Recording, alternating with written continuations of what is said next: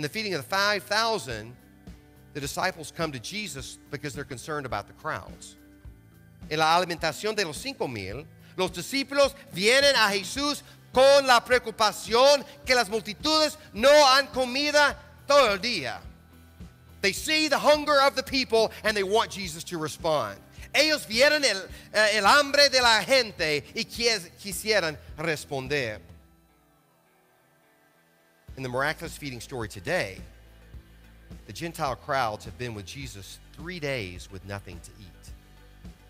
En la segunda historia de la alimentación milagrosa hoy, las multitudes gentiles han estado con Jesús 3 días sin nada de comer. And the disciples are blind to the hunger that is right in front of them. Y los discípulos están ciegos al hambre que está frente a ellos. Earlier in Matthew 15, Jesus warns about the dangers of the blind leading the blind. Más temprano en Mateo 15, Jesús advierte a los discípulos acerca de los milagros del ciego dirigiendo al ciego. They probably thought Jesus was just talking about the Pharisees. Probablemente ellos pensaron que Jesús solamente estaba hablando acerca de los fariseos. But Jesus here reveals their own blindness.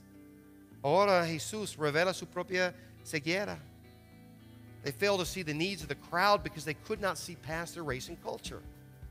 Ellos fallaron a ver las necesidades de la multitud debido a que ellos no pudieron ver más allá de su raza y su cultura.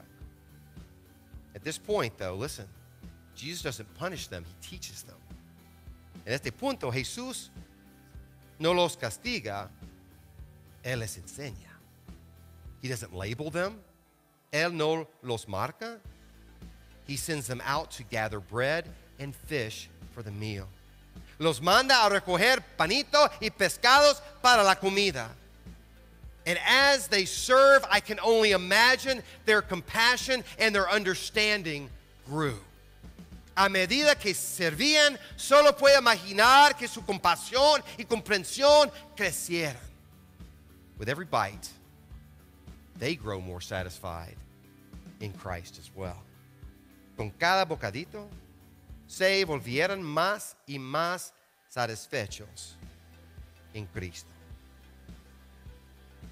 We end where we began today. Vamos a concluir donde empezamos hoy.